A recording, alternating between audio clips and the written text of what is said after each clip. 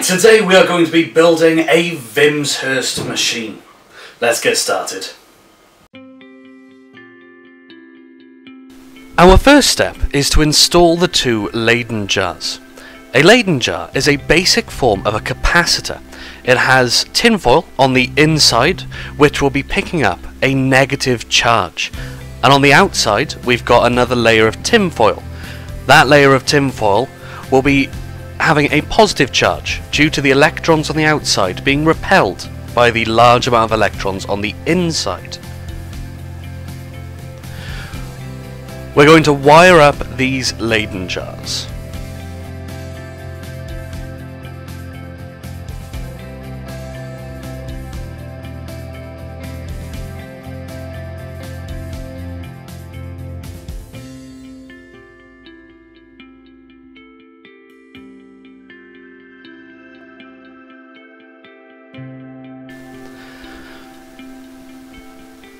And now we're going to connect these up with a contact plate on the top.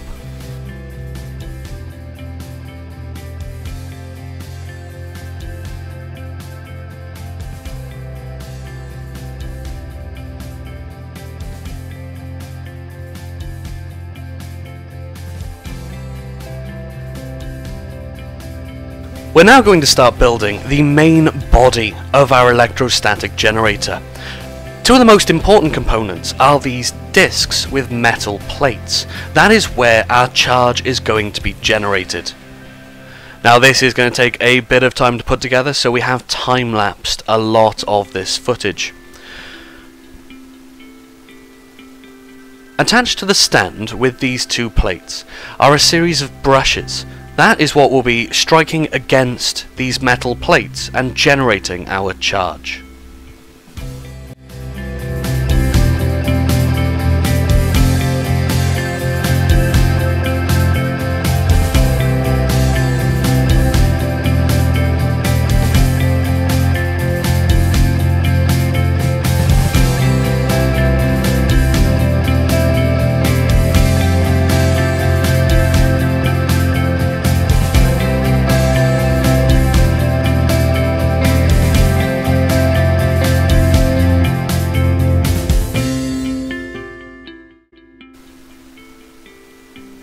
The next thing we'll be putting on are these rubber bands. These will be driving the flywheels.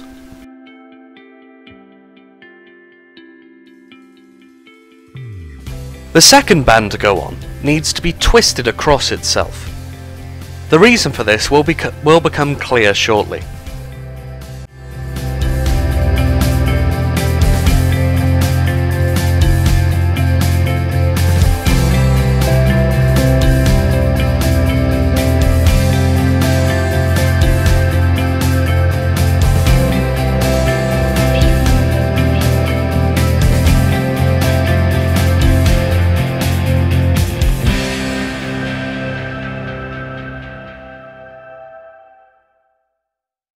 The next step on this main structure is to install the crank so that we're able to drive the two flywheels.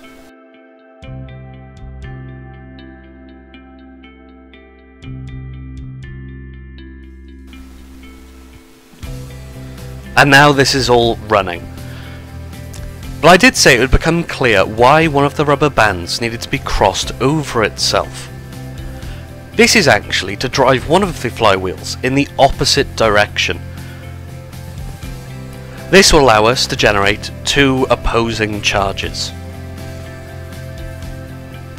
We now need to fix this structure to the main body of our Wimshurst machine next to our Leyden jars.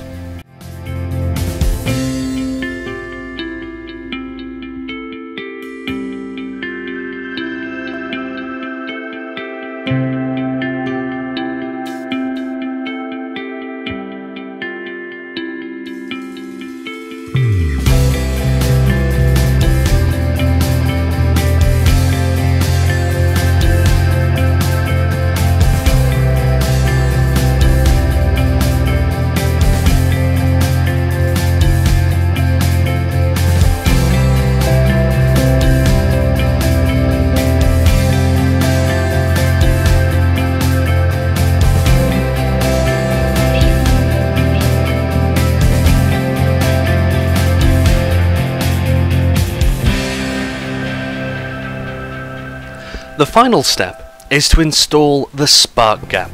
Now on this structure we have got a hook which will be collecting the charge from the flywheels, and a spring that will travel down into the Leyden jar. This will be moving electrons into our Leyden jar capacitors. The ball on top of these sticks is where our spark gap will be generated. And now we can see if it works.